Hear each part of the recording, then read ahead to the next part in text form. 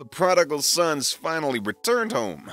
Daniel Ricciardo has made the Red Bull return after he left a shocking 2018 move. The 8-time race winner is one of the biggest names in Formula One, so most of us expected him to be returning for a race seat, but that's not the case. So why did Ricciardo opt for a third driver and an off-track role at Red Bull instead of a race seat elsewhere? Stay tuned as we dig deeper into today's topic. To begin, let's look at Ricciardo's Red Bull move and what offers he had from other teams.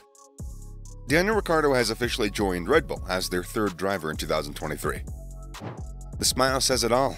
I'm truly excited to be coming back to Oracle Red Bull Racing as their third driver in 2023, Ricciardo said during the official announcement. For me personally, the ability to contribute, to be surrounded by the best team in F1 is hugely appealing, while also giving me some time to recharge and refocus, he added. Red Bull CEO Christian Horner, on the other hand, said, "It's great to bring back Daniel into the Red Bull family. He has enormous talent and such a brilliant character. I know the whole factory is excited to be welcoming him home.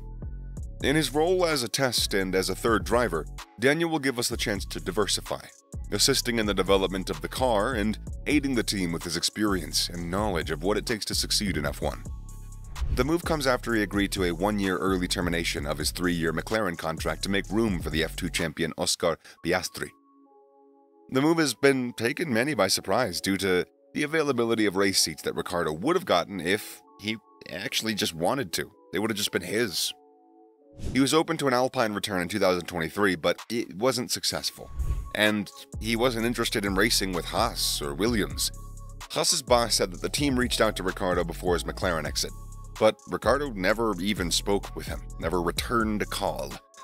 Mercedes was considering signing him as their reserve driver prior to his Red Bull discussions, but Toto Wolff understood why the Honey Badger wanted to go home to the team where he won 7 of his 8 races.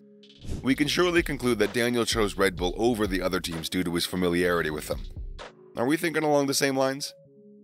Now that we take a look at his seasons at McLaren and the fallout that led to an early contract termination. In 2021, Daniel Ricciardo joined McLaren in a move seen as having the ability to produce championships. Who would have predicted that it would end with just 1 win and a contract termination? However, wasn't that expected given his recent performance?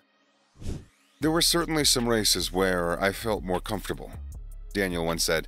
The difficulty, the struggle, what was encouraging me, and then all of a sudden, a week later, we were back where we were. The inconsistency, the unknown, that's what made it so tricky. But I'm happy to have had a few nice races since the summer break. In the just concluded season, his teammate Lando Norris seemed to have been given first priority. Norris got the most recent upgrade package at the Singapore Grand Prix, which included a new floor and side pods, whereas Daniel had to wait until the following weekend in Japan for his delivery. However, Daniel understood that the team wouldn't be able to prepare enough parts to equip both cars over the weekend, which is likely why Norris was considered first.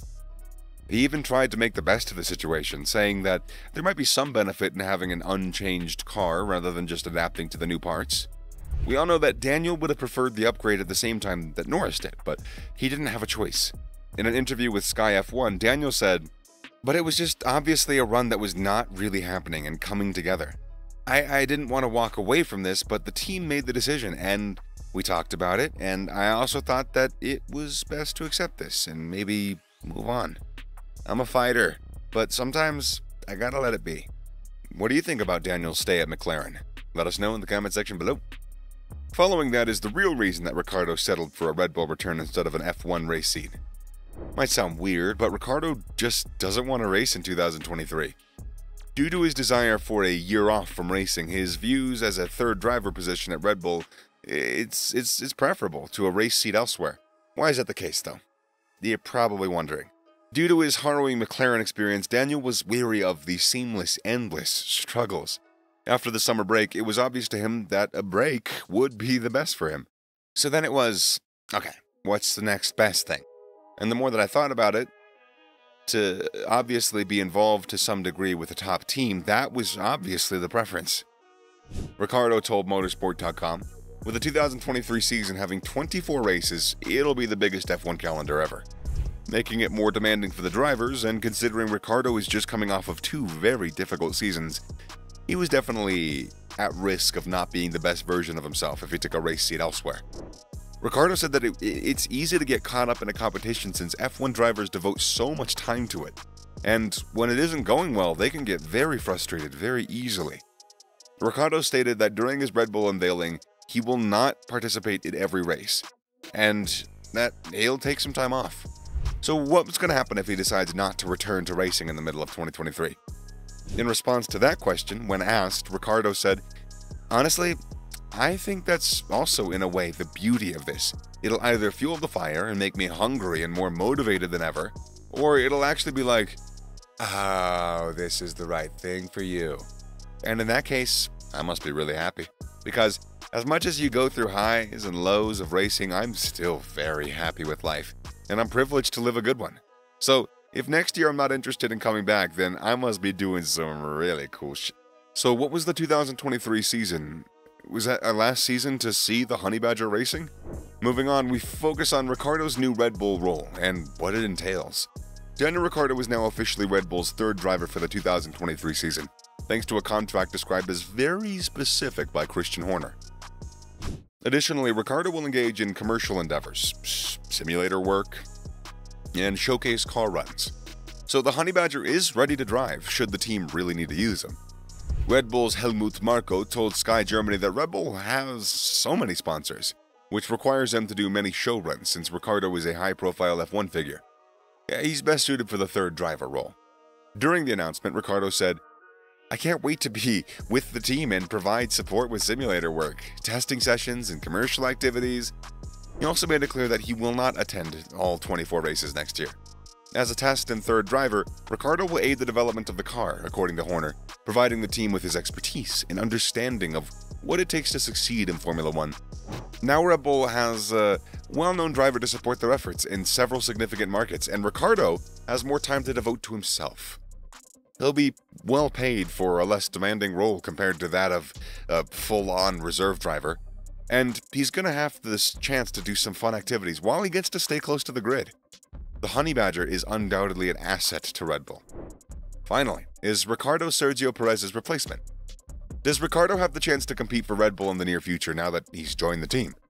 Red Bull is currently under contract with Max Verstappen and Sergio Perez until the end of 2028 and 2024, respectively.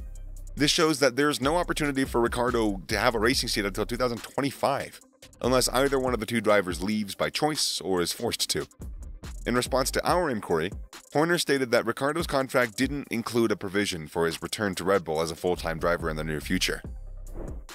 He expressed his confidence in the Verstappen-Perez combination, which helped them win the Constructors' title.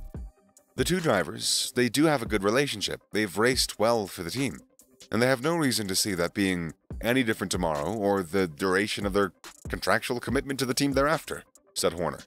Red Bull might not have intended to consider Ricciardo as a Perez substitute when they first began talking with him about the move. However, as a result of internal tensions caused by Perez's alleged intentional crash during Monaco's Grand Prix qualifying, things have changed. Max refused to allow Perez to pass in Brazil as retaliation for that qualifying crash. Despite Max's assertion that the conflicts have been resolved, there were rumors in the F1 world of intense tensions within the team between Brazil and Abu Dhabi. Damon Hill, the 1996 world champion, claims that Verstappen has a lot of influence at the team and he could force a change between Perez and Ricciardo mid-season in 2023 if the conflict persists. Red Bull won't hesitate to do this since they have Ricciardo as a backup driver. Is Ricciardo's return a sign that Sergio Perez is under pressure? Is it a weapon to keep Perez in line and show him his second driver position in the team? Let us know in the comment section below. And also, under pressure. Doom, doom, doom, da, da, do. No? Nope. All right. Anyway, that's the end of the video. Anyways, hope you guys liked it, and be sure to return for more amazing content on our channel, just like the Honey Badger did. Hit the subscribe button, because, yeah, Ricciardo subscribed to this YouTube channel. Don't fact check it, just believe it. Internet, baby. Till next time, cheers.